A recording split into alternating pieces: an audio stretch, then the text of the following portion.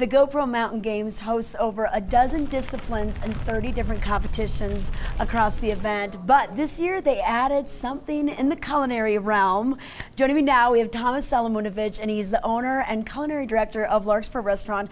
And you're going to be doing the Whole30 dinner. I am. Tell us about this. Okay, it's actually quite fun. So first I was paralyzed thinking, oh my gosh, I can't use any butter, cream, soy, it's really sugar. No dairy, no legumes, None of no the grains. Above. But then I kind of turned around and realized it was real creative culinary freedom. Yeah. And it's not far from my roots in classic French cuisine. I cooked in France for many years, and I came up through chef school, and there's so much that's appropriate.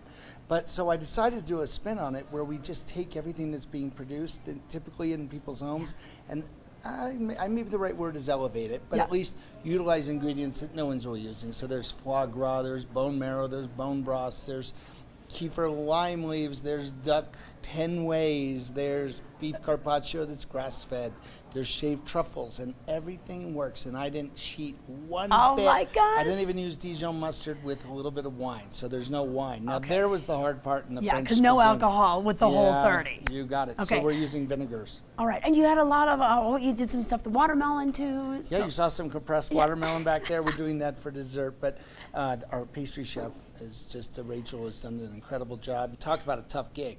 She's up there without a net trying to make dessert with no sugar. Oh my, so that's she's amazing. killed it with coconut and dates, and she made these chocolate truffles that I have been keep stealing when she's not looking.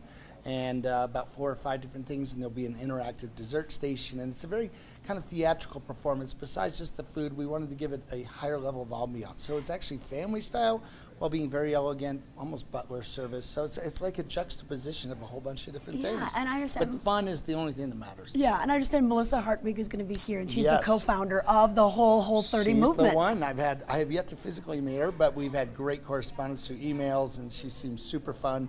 And she's the one who got on me. Now the mustard can't have wine in it, and I immediately went and looked, and our mustard had wine.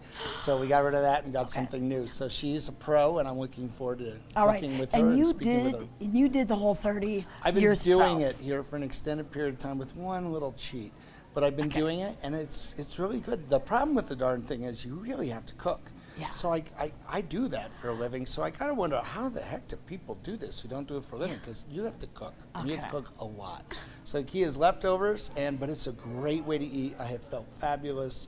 There's just none of those food comas from sugar. I have energy. I don't have cravings. She's the real deal, and she found something that makes a lot of sense. Okay, well, I can imagine it's going to be delicious. Larkspur, always going the extra mile, and what a cool event to add to the GoPro Mountain Games.